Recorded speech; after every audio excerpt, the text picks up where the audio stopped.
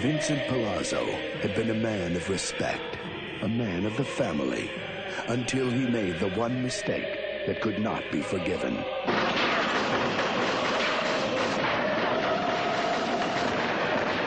He had made peace with his past until his nephew entered his life. Say hello to my Uncle Vinny.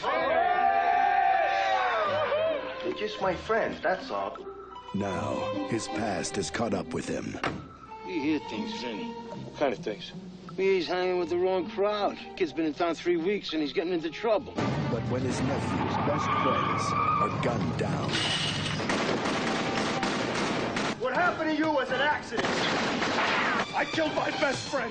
But now it happened to my friends, Vinny, and I was there. J. Acovone, introducing Matt LeBlanc and Rawls. You can't go in the hood by yourself. You'll get killed.